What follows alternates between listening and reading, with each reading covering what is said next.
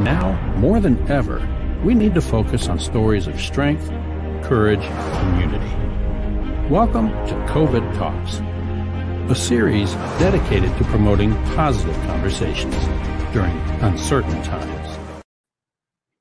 Good evening and welcome to our 5th episode of COVID Talks, Positive Conversations During Uncertain Times.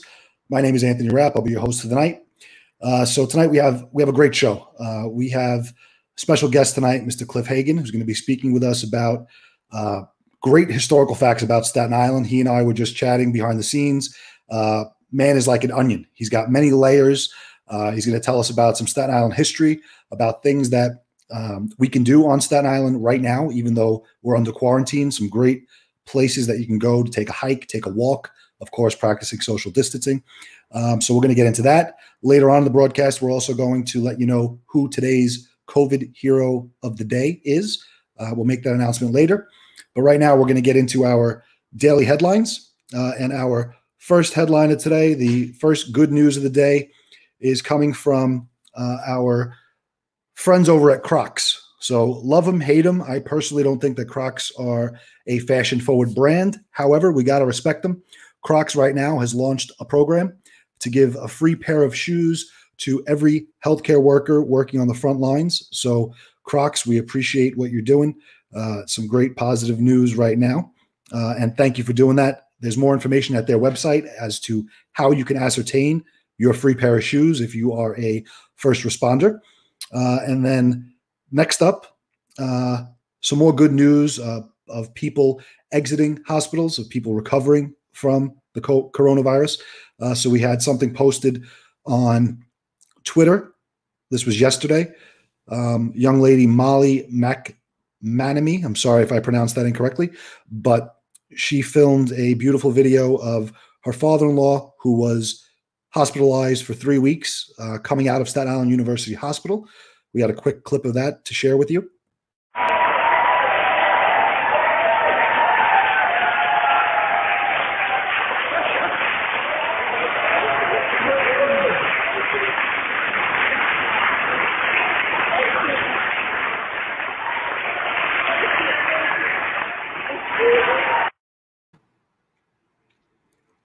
All right, so we're thankful that they're home and that they're recovered. And then finally, the last headline is somewhat funny because the only thing worse than being stuck inside the house right now is the fact that we're all eating, right? So the last headline of today that we found of interest is the fact that right now a donut shop in Rochester, New York has created and is selling the Dr. Anthony Fauci donut. So right now, you could actually go to their website. You could purchase one of these donuts, and they will ship them to you. What started out as what the owner of the establishment said, a joke, and as a way to sort of highlight the good work that Dr. Fauci is doing, he's sold thousands of donuts, literally. So good move from a marketing standpoint, great move from a business standpoint, and you can check them out online. You could pick up, have Dr. Fauci's face on your donut. And the last headline is going to be the Corona check, right? The recovery check. So let's take a look. So right now, yes, the numbers are still increasing, but what you really aren't reading about right now or seeing in the news or on social media is the recovery and discharge rate. So right now, close to 300,000 people have been released from hospitals and or completely recovered.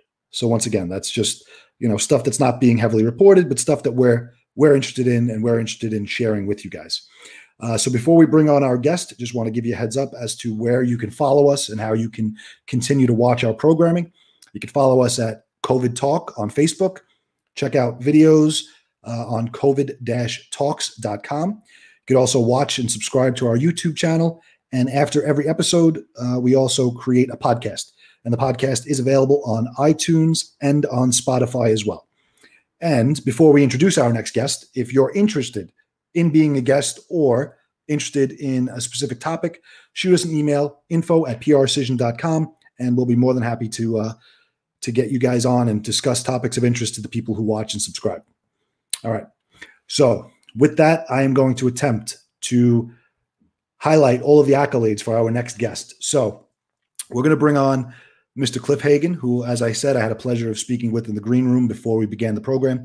And the man is truly like an onion. Many, many layers, tons of history, tons of great stuff that he's going to bring to the show tonight.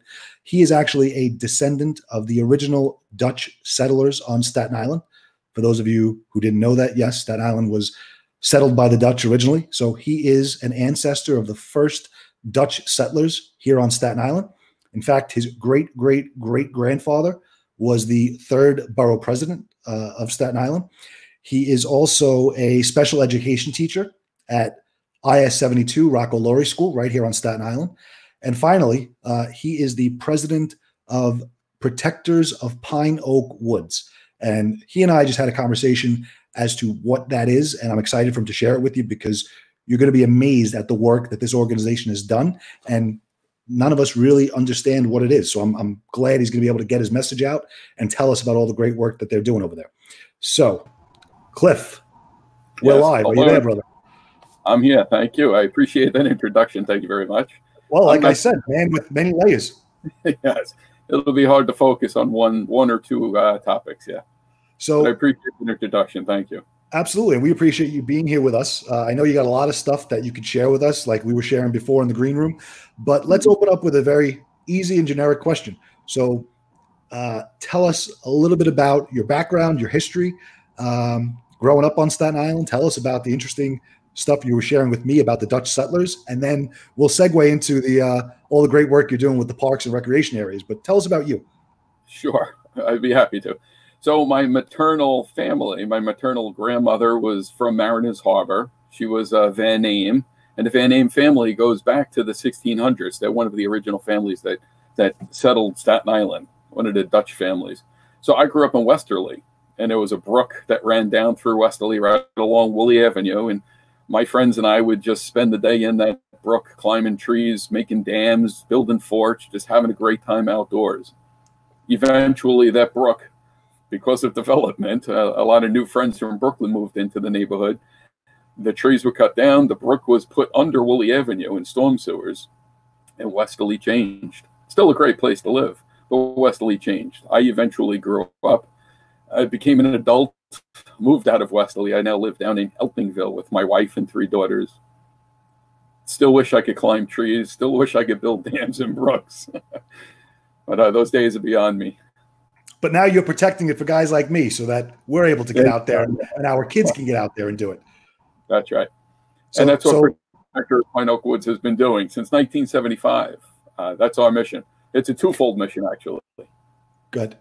We advocate an increase in stewardship of parks properties, but we also advocate the preservation of open space on Staten Island.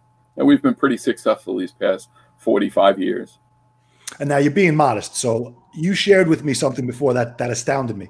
Your organization has a membership of almost or over 1,000 people. So you have 1,000 members that are part of the organization. And share with us all of the names and locations and parks that everyone on Staten Island knows, but didn't know that you guys were behind. Share that. That's very important to me. Sure. So in 1975, when the organization began, it was just 3 men, and they worked to preserve Clay Pit Park.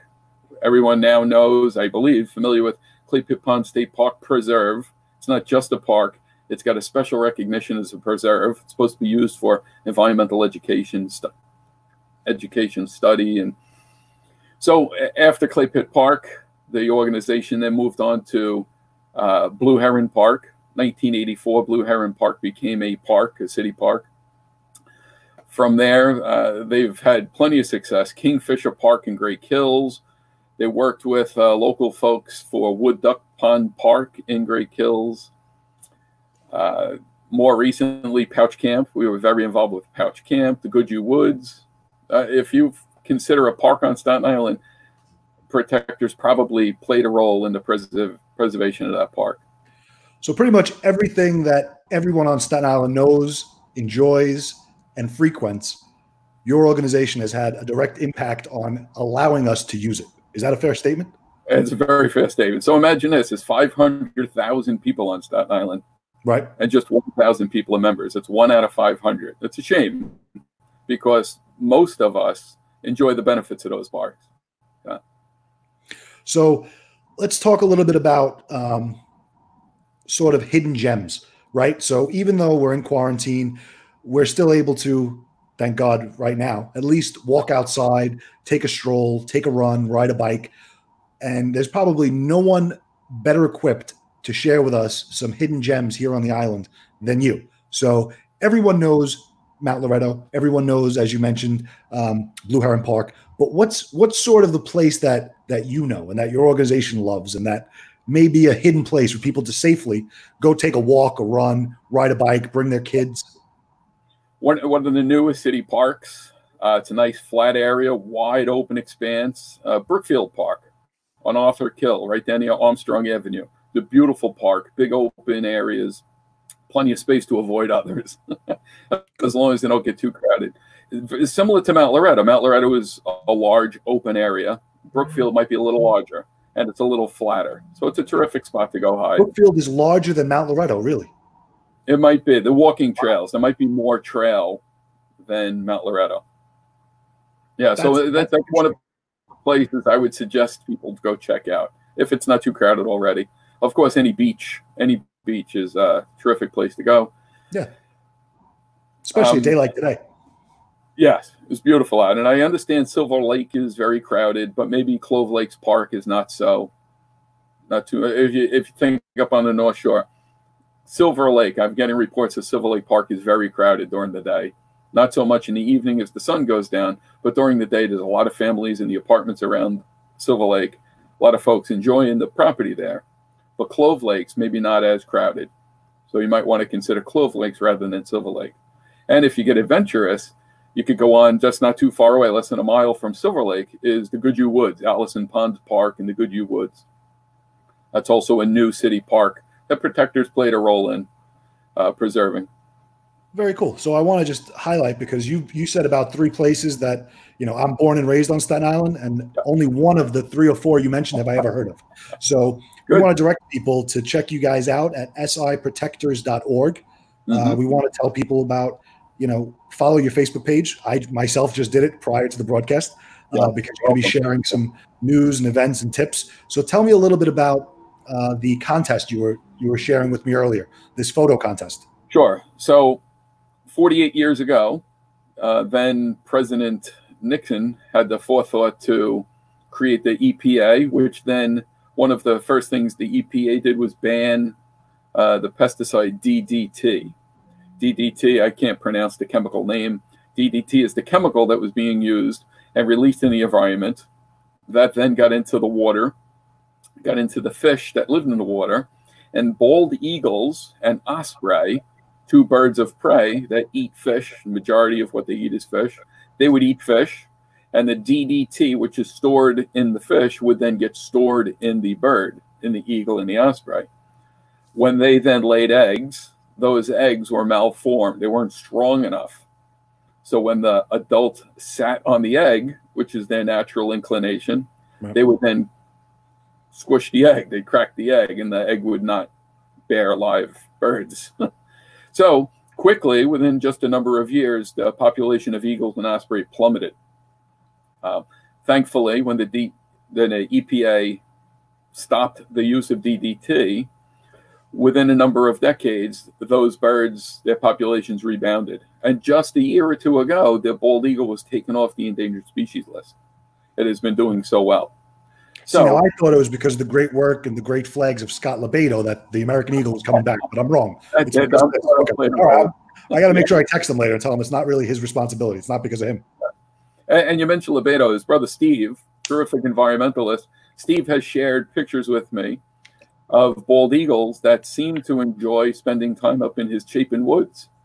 Okay. And make a little connection there.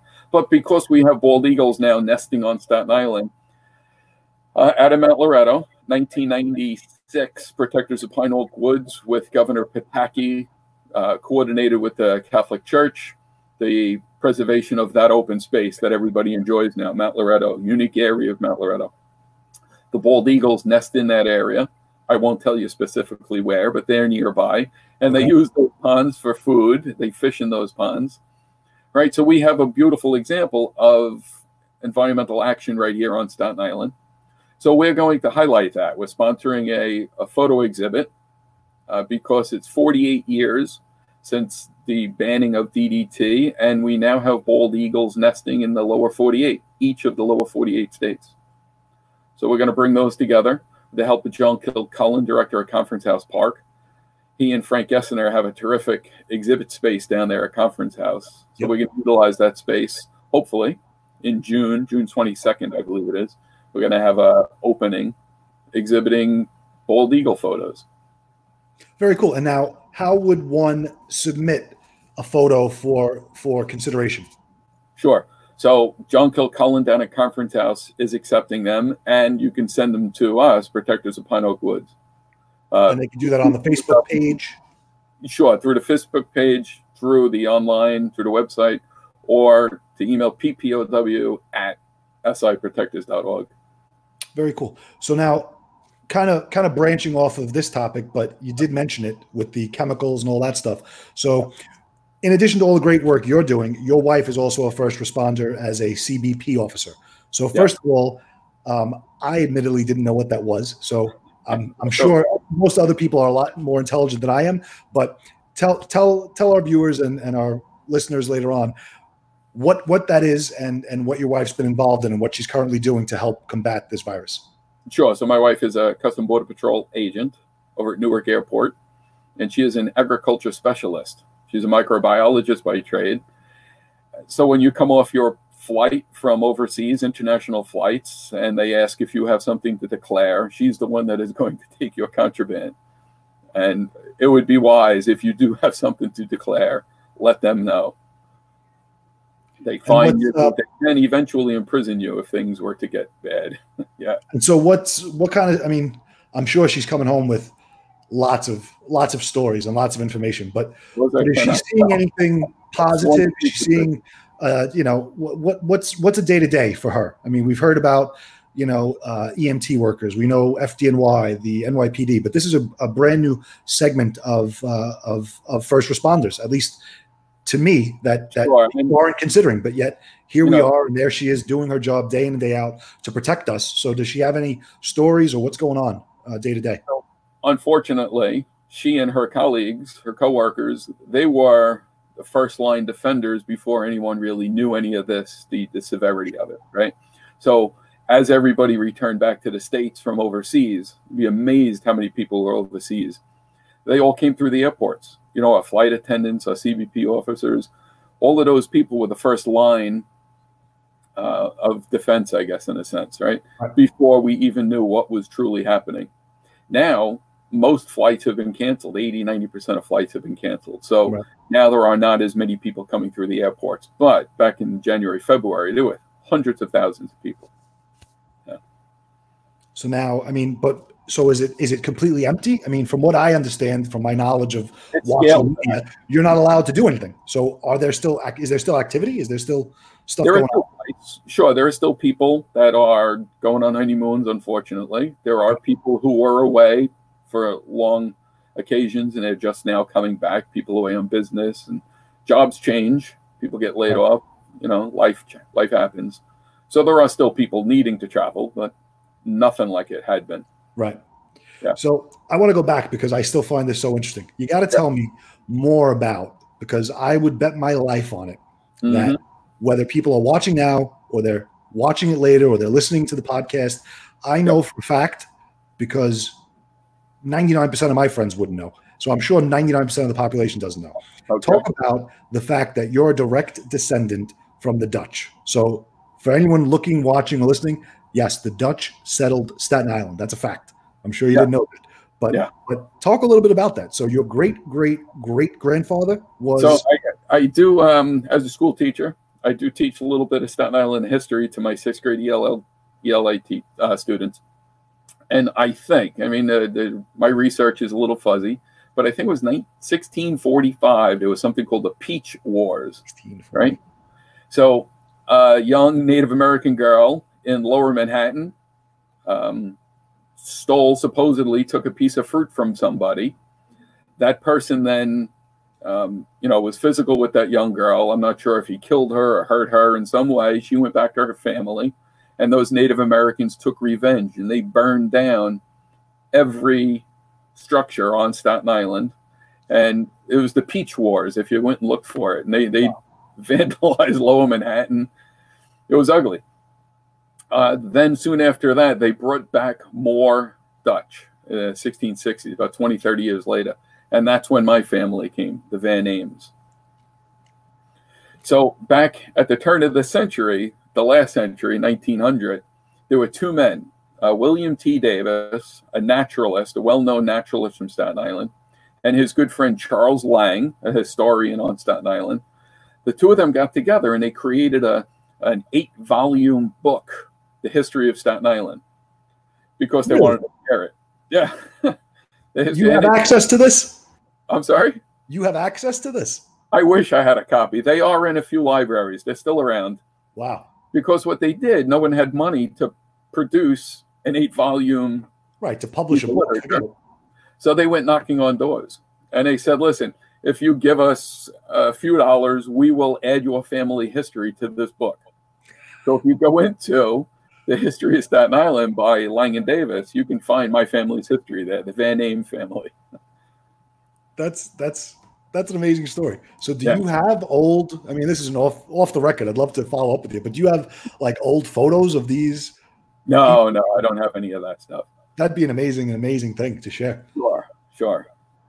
My grandmother would tell stories growing up in Mariners Harbor. Her and her brothers and sisters, they'd go down to the waterfront and go swimming. They'd dive off the piers into the water in Mariners Harbor. There's shipyards up there now. Right. Yeah. But there were no pictures. Folks didn't have it like we have it now. Anything. I wish I could get my hands on that series of books you're talking about. Sure. I'll look around. Most libraries have a copy. I definitely got to find that out. The closest person I know who I consider a historian is Councilman Joe Borelli. Joe Borelli knows a ton of history, so I'm gonna give him a ring and see if he's ever heard of this. Not only has he heard of it, he probably has an original signed copy, knowing him. But I've never heard of this volume of books, and I'd love to get my hands on it just for my own purposes to see what it is and read about it. Sure. So at this point, I'm going to. Let's see if we can open it up. We got about a dozen or so people watching, Cliff, which is great. Right. So right now, to kind of segue into our Q&A, which will begin after the next segment, we started something, the second episode, and the concept is simple, right? We're trying to spread positive news during uncertain times. So what better way to do that than to highlight a hero or an organization that's doing great work? So yesterday we had the Carl V. Beanie Memorial Fund. They were our COVID hero of the day. Yesterday, they went out location to location of firehouses, police precincts, and hospitals yesterday on the Rescue 5 fire truck rig. They drove around and physically handed over 100,000 pairs of gloves and upwards of 25,000 masks out to first responders who needed them. So that was yesterday. Not that it was yesterday's news. They're still doing great work, but that was yesterday's COVID hero of the day. And today we have another organization that's very near and dear to my heart. We have the Staten Island Rotary Club. So I believe the article appeared in today's Staten Island Advance. If it was not today, it was yesterday. But our local Staten Island Rotary Club, they got together and they raised funds and a distribution chain, and they were able to purchase and distribute 5,000 hazardous material suits. So those hazmat suits that first responders and medical practitioners are wearing, they were able to get out 5,000 of those. So we are thankful that the Rotary Club is in existence. I'm sure most of us are familiar with them. You can check them out at rotaryclubofsi.org. But thank you to the Rotary Club for being today's COVID hero of the day. And then with that being said, if you or someone you know is interested in being a guest with us, like Cliff was tonight, just let us know. You want to be a guest, have a topic, want us to discuss something in specific, shoot us an email at info@prcision.com, and we'll get that up and we'll get that going. We want to give a quick program preview to tomorrow night. Tomorrow night we have Danny Casella president of the Amalgamated Transit Union here on Staten Island. He's going to be live with us tomorrow night at 6:30 p.m. As you all know, public transit is still operational. Danny's going to give us an inside look and an inside view as to what's going on behind the scenes, how transportation is still working and functioning, and more importantly, what these workers, these men and women who are transit workers, are doing to stay safe and stay positive, especially during these times.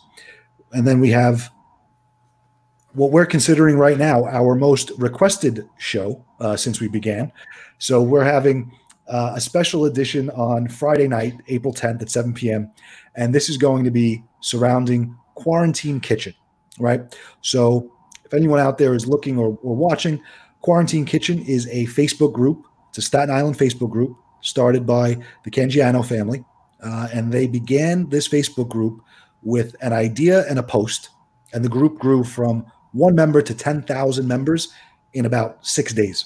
So there's a huge demand for eating. There's a huge demand for cooking. So we're going to actually have an intimate conversation with the Cangianos and talk to them about the group, about what they plan on doing and what the future of the group is going to hold. So with that, Cliff, there you are. Yep. So let's see. Let's go in the comment section and see if there's anything else other than people making fun of me. Let's see.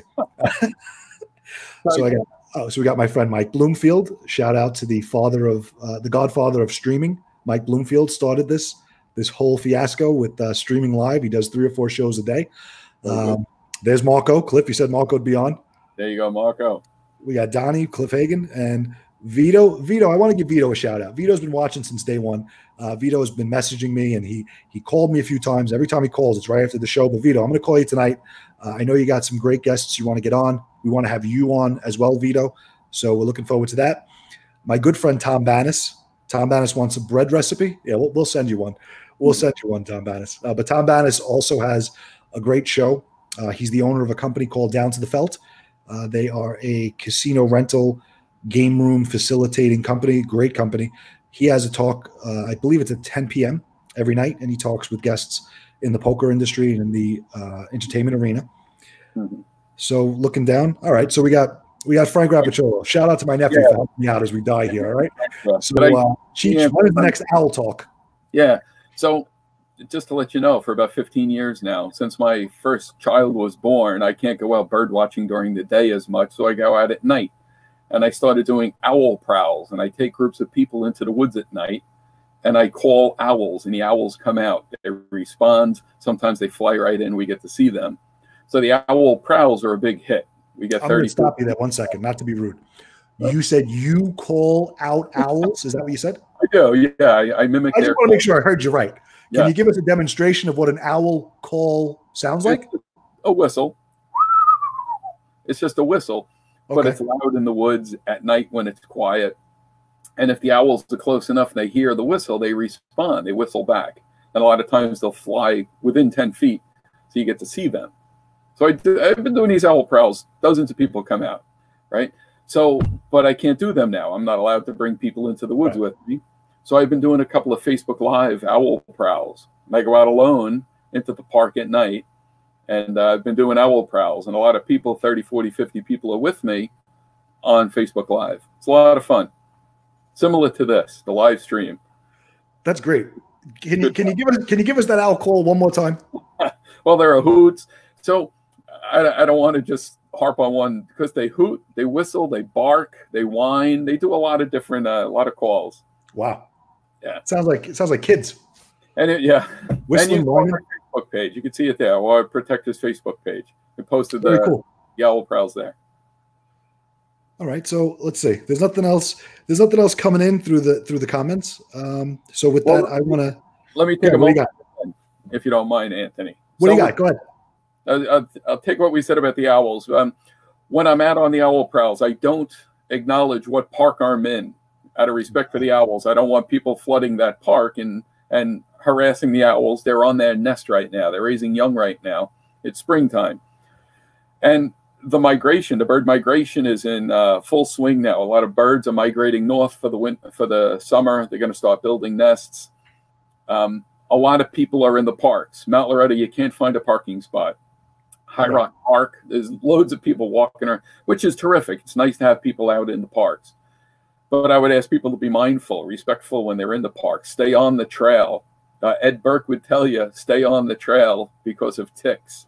Dee Vandenberg would beat you up if she saw you off the trail. Ed Burke's a great guy. Shout out to Ed Burke. We love right? Ed Burke. So the ticks are a real problem. Poison ivy is a real problem. You do not want to get poison ivy. You might prefer to have the tick than the poison ivy, right? And there are plenty of insects and birds and snakes and salamanders that live just off the trail. That's their world. So we need to stay on the trail while we're walking through the park. These little balls of feather and bone, 3-4 ounce birds fly 100, 200 miles through the night. The sun comes up, they fall down into a tree, and then we come, a bunch of clodhoppers come walking through the park, making a bunch of noise. It scares the bejesus out of these poor things. They're exhausted. They just flew 200 miles overnight. We need to be respectful of that, you know? We don't want to be too impactful walking through the woods. Very interesting. So, Cliff, Tom Bannis just brought up something, and I think you touched on it, but let's just one more time. So what was the best place you mentioned on the island to go for some good sightseeing? Being mindful of social distancing, of course. Yeah, of course. Well, if you're bird watching, you certainly want to get to Clove Lakes Park. The valley, it's a Clove Valley. The birds funnel down through that valley, and you get some really good looks at the birds there. Another terrific spot, of course, Mount Loretto is beautiful any time of year.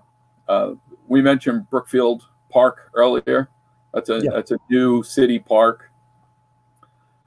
So these birds, pretty much everywhere on Staten Island, if you go to a park and sit quiet for a few minutes, you'll hear the birds singing. The birds migrating, they start singing now.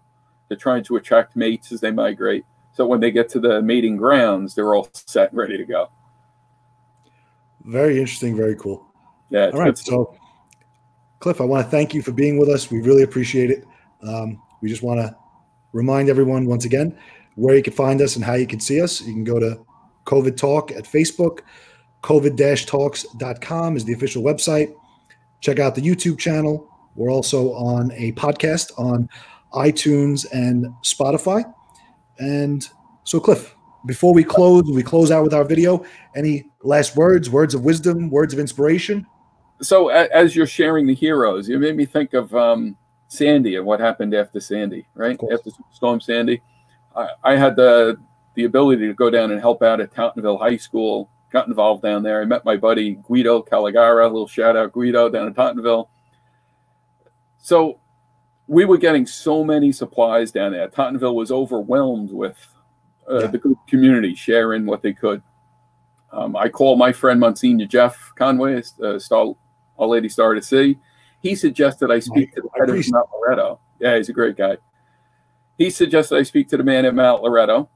I turned around and Alex Ablaki came walking in the door with the man from Mount Loretto. So I approached him. I forget his name. Sorry for that. But he said, of course, you could use the gym in the back. And so I turned to Guido and said, what do we do? We got a space. How do we move all of this stuff over there? We walked outside and Jack Ryan from Project Hospitality pulled up with a huge moving truck. And it all just fell together.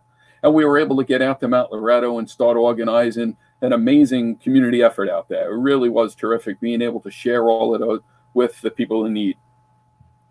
That's a great story. So maybe we'll have them. We'll nominate them for tomorrow's COVID Talk here. Well, that was Sandy. That was a while back, but it's unfortunate we have this dilemma, and it's hard to get involved. It's hard to help people with this. So what you're doing here, I appreciate what you're doing. It's an opportunity for people to at least get involved a little bit, hear what's going on, and lend a hand a bit. Well, I appreciate you giving a shout out to them. Believe me when I tell you, we appreciate you being with us, and I look forward to becoming good friends with you when life returns to normal, because I want to sit down, have a cup of espresso with you, and talk about all the interesting stuff about the settlers, the history, and all the other stuff, and then bring my wife and my young son, my 3-month-old son. We'll go hoot and hollering in the park. Just tell us where and when all is said and done. We'd love to come out there and hang out with you. Sounds like a good time, man. Thank you. So thank you again, Cliff. We'll see everybody tomorrow night at 6:30 p.m. and we have our guest, Danny Casella. Once again, this is COVID Talks, positive conversations during uncertain times. We'll see you tomorrow.